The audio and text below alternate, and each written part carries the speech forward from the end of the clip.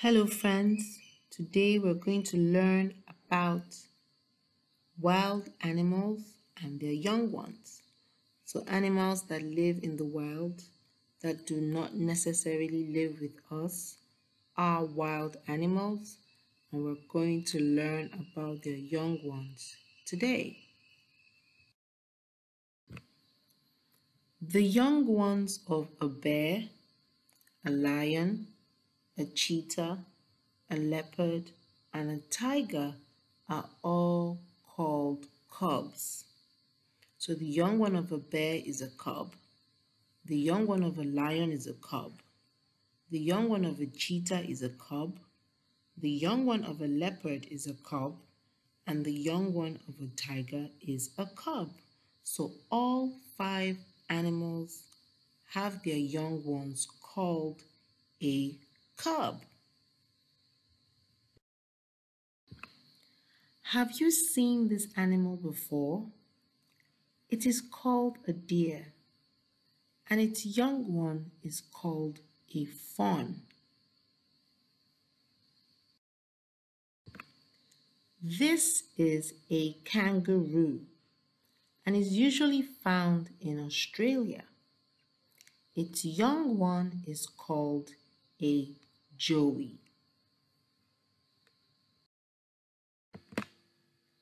This is a crocodile and its young one is called a hatchling. This is because crocodiles lay eggs and their young ones come from hatched eggs. So the young one of a crocodile is called a hatchling.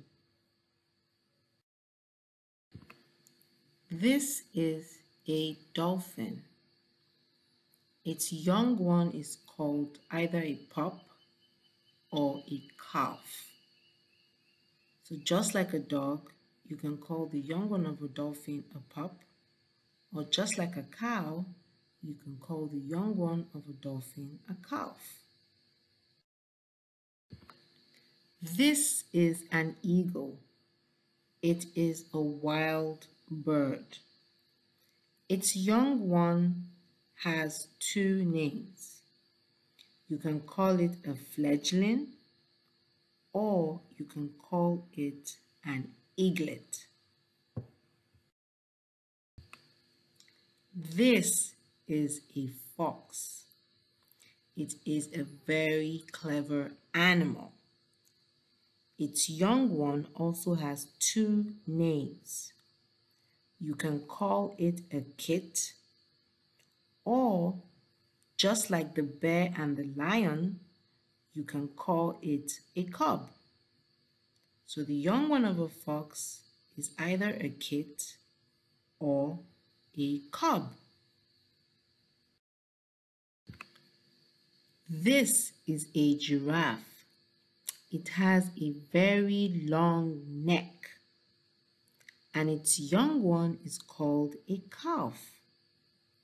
Just like the cow and just like the dolphin, the young one of a giraffe is called a calf.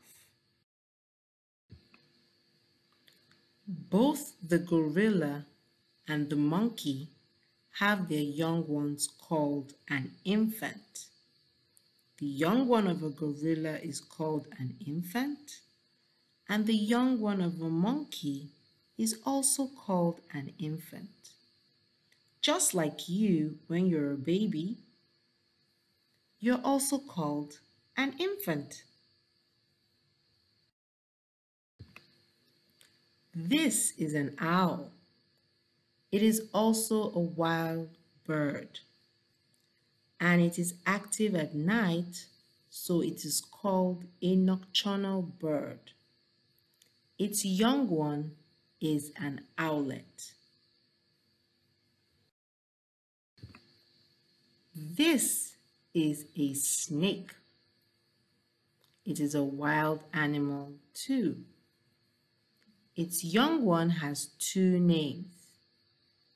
You can call it a snakelet or you call it a neonate.